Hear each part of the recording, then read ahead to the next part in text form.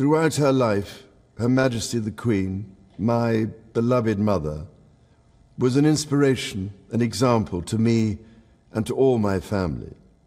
And we owe her the most heartfelt debt any family could owe to their mother, for her love, affection, guidance, understanding, and example.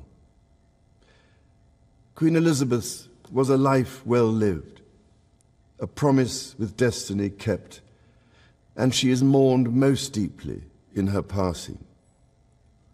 That promise of lifelong service I renew to you all today. Alongside the personal grief that all my family are feeling, we also share with so many of you in the United Kingdom, in all the countries where the Queen was head of state, in the Commonwealth and across the world, a deep sense of gratitude for the more than 70 years in which my mother, as Queen, served the people of so many nations.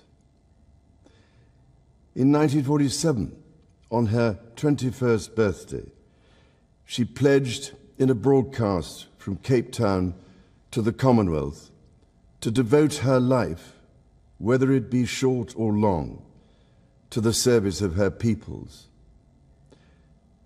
That was more than a promise. It was a profound personal commitment which defined her whole life. She made sacrifices for duty.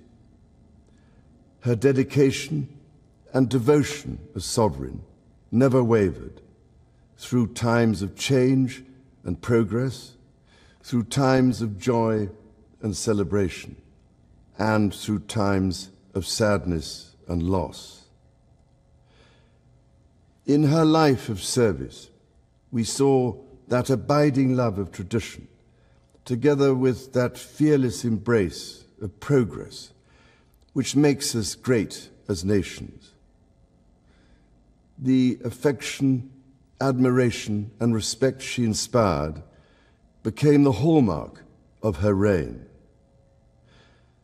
And, as every member of my family can testify, she combined these qualities with warmth, humor, and an unerring ability always to see the best in people.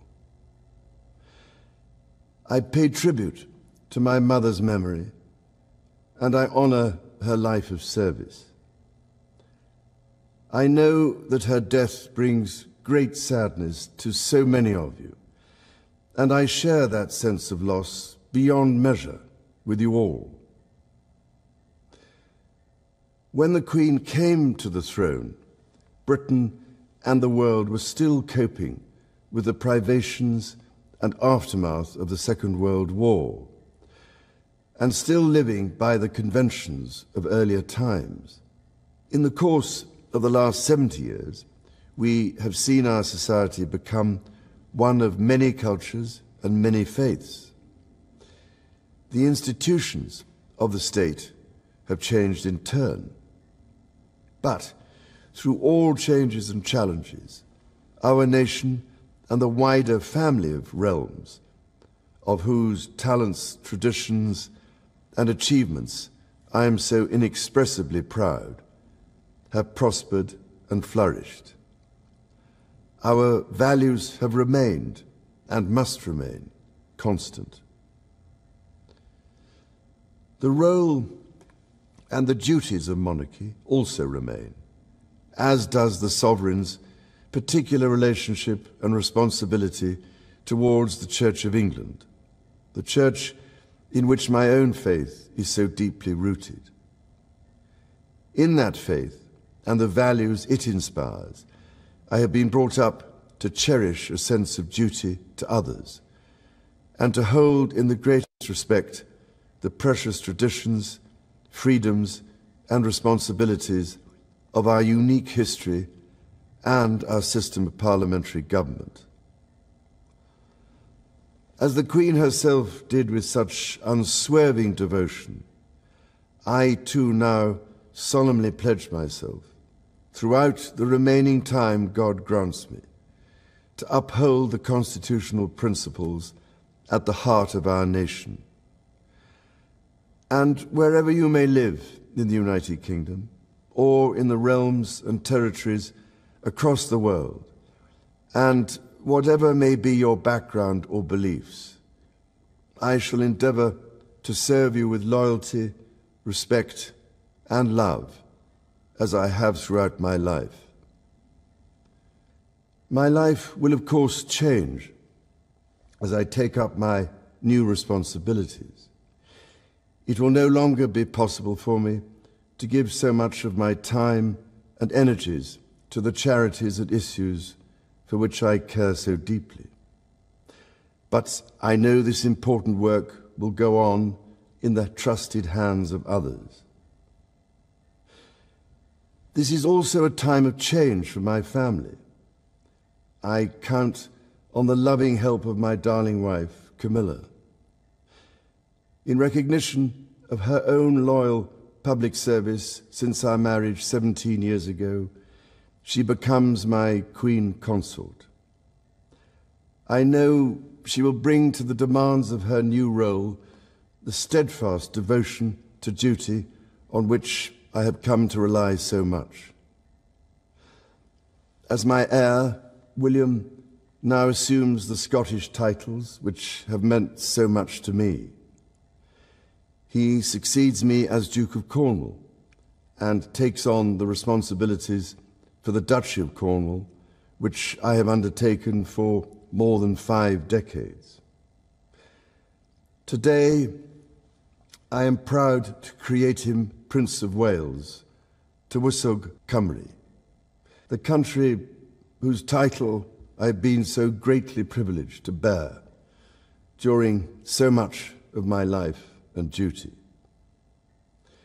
With Catherine beside him, our new Prince and Princess of Wales will, I know, continue to inspire and lead our national conversations, helping to bring the marginal to the centre ground, where vital help can be given.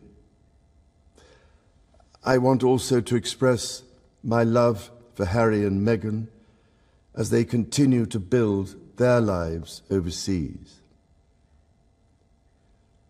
In a little over a week's time, we will come together as a nation, as a Commonwealth, and indeed a global community, to lay my beloved mother to rest. In our sorrow, let us remember and draw strength from the light of her example. On behalf of all my family, I can only offer the most sincere and heartfelt thanks for your condolences and support. They mean more to me than I can ever possibly express. And to my darling Mama, as you begin your last great journey to join my dear late Papa, I want simply to say this: thank you. Thank you for your love and devotion to our family and to the family of nations you have served so diligently all these years. May flights of angels sing thee to thy rest.